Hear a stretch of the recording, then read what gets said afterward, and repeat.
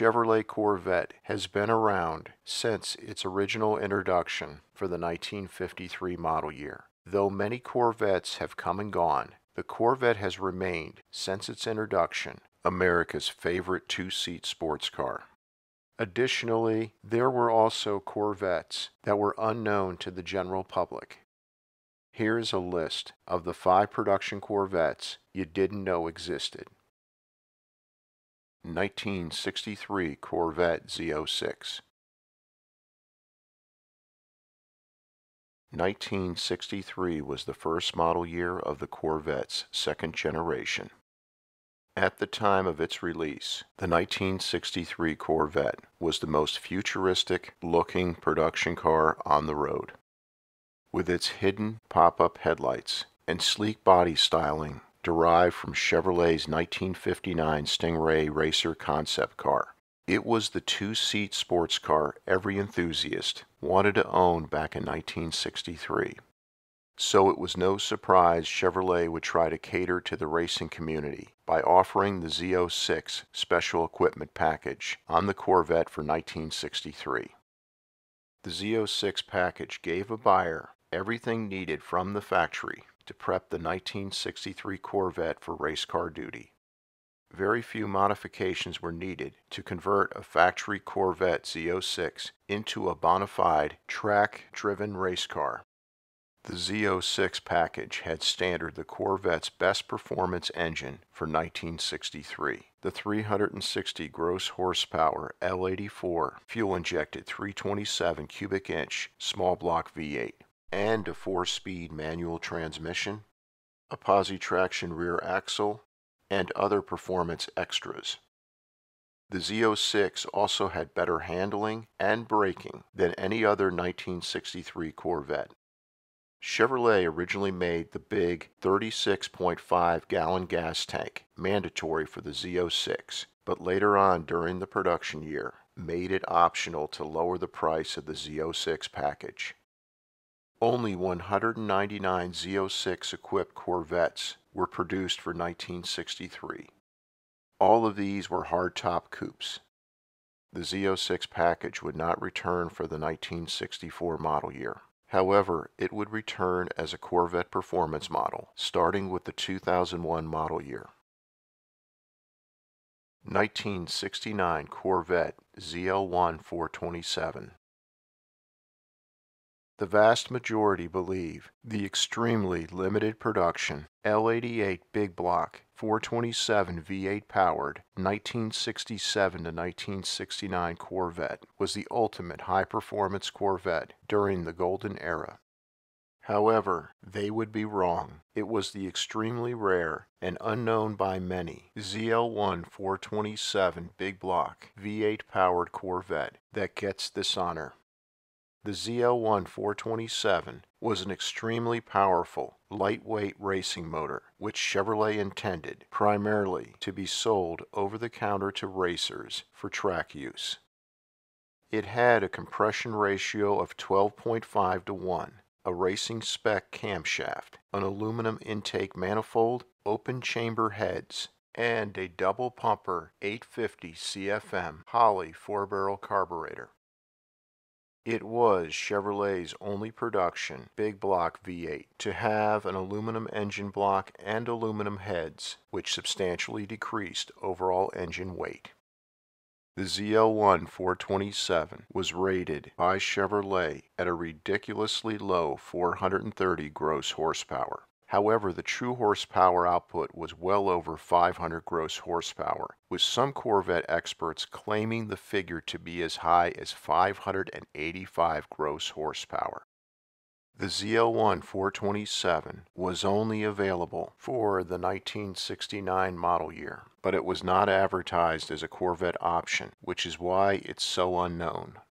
The ZL1 option cost $4,718.35, which elevated the cost of the Corvette ZL1 to over $9,000, which was double the price of a base 1969 Corvette.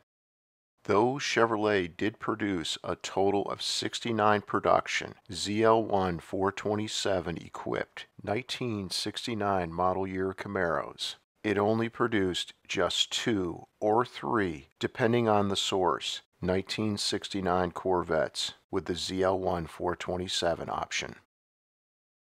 1980 Corvette LG4 5.0 liter.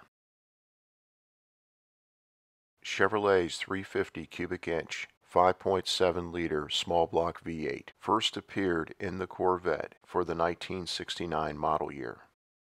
It's seen to be the perfect displacement size for the Corvette since it provided plenty of horsepower and good low-end torque, and it weighed a lot less than the more powerful Corvette big block V8 engines, which due to their heavy weight hampered Corvette handling. By the 1975 model year, the larger displacement Chevrolet big block V8 was no longer a Corvette option, and the 5.7 liter V8, which came in different power outputs, was now the only available Corvette engine. Even when the traditional 5.7 liter V8 was replaced with an all-new LS small block V8 for the 1997 model year, this new LS1 V8 also had a displacement of 5.7 liters.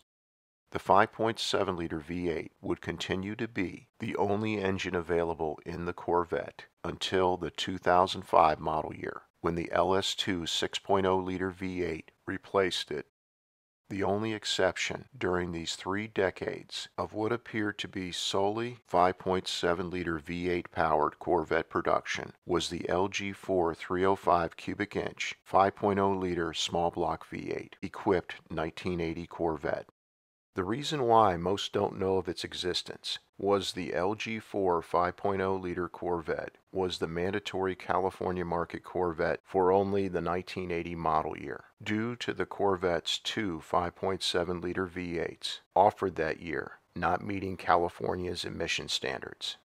In the other 49 states, the 1980 Corvette was standard with a 190 horsepower L48 5.7 liter V8 and optional with a 230 horsepower L82 5.7 liter V8. The LG4 5.0 liter V8 generated 180 horsepower and 255 pound-feet of torque, which was less than the horsepower ratings and the 275 pound-feet of torque rating of the L48 and L82 5.7 liter V8s.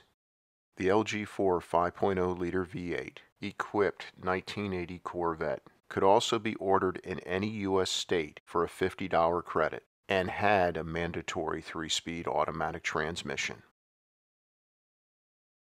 1983 Corvette. Everyone knows that Chevrolet never offered for sale to the general public a 1983 Corvette. The Corvette, beginning with its first model year, had been available for every model year for the last 7 decades, except for the 1983 model year. The 1983 Corvette, which would have been the first of the 4th generation Corvettes, or C4 for short, was delayed due to tooling and pre-production issues at the Bowling Green assembly plant, where Corvettes were produced at the time. Chevrolet delayed production by 6 months, and the first batch of C4 Corvettes arrived at Chevrolet dealerships in March 1983 as 1984 model year Corvettes. However, what most Corvette fans don't know is that Chevrolet actually produced 61 1983 Corvettes with serial numbers. 43 were pre-production test cars, and 18 were prototype cars.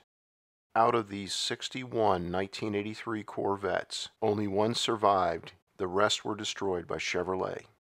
The last one in existence is currently in the National Corvette Museum in Bowling Green, Kentucky. It's a white 1983 Corvette that looks exactly like a 1984 Corvette and has all the 1984 Corvette's standard features and options, with one exception. It has unique 15-inch alloy wheels with Goodyear Eagle GT tires. It would have been the standard wheel and tire package for the 1983 Corvette, with 16-inch alloy wheels and tires as the optional wheel and tire package. By the time production began on the 1984 Corvette, the 15-inch wheel and tire package was dropped, and the 1984 Corvette was standard with 16-inch wheels and unidirectional Goodyear Gatorback tires. 2008 to 2009 Corvette ZHZ. Many have heard the story of the Hertz Corporation during multiple years in the 1960s, providing customers with Shelby GT350 Mustang rental cars. These former Hertz rental cars have become prized collectibles in the last 2 decades. Though Hertz has offered customers different unique performance car rentals over the years, the 2008 to 2009 Corvette ZHZ is one of the most unknown and unique. The ZHZ was a special edition Corvette that was not available for purchase by the general public. Chevrolet made the ZHZ only for Hertz. Only after a Corvette ZHZ had reached the end of its rental life would Hertz offer it for sale to the general public as a used car. All Corvette ZHZs were equipped with the Corvette's 2LT equipment package and loaded with options. Chevrolet produced only 500 2008 Corvette ZHZs. All of these were coupes, and 375 2009 Corvette ZHZs. All of these were convertibles. Both the 2008 and 2009 had a Velocity yellow exterior paint scheme with a large black stripe, unique chrome wheels, a black leather interior, and a few other extras. Powering the 2008 to 2009 ZHZ was GM's 436 horsepower, 6.2-liter LS3 V8, which was 6 horsepower more than the LS3 V8 with the Corvette's standard exhaust system. The horsepower difference was due to the ZHZ having the Corvette's optional dual-mode exhaust system, which not only gave the ZHZ more power, but a deeper and louder exhaust tone.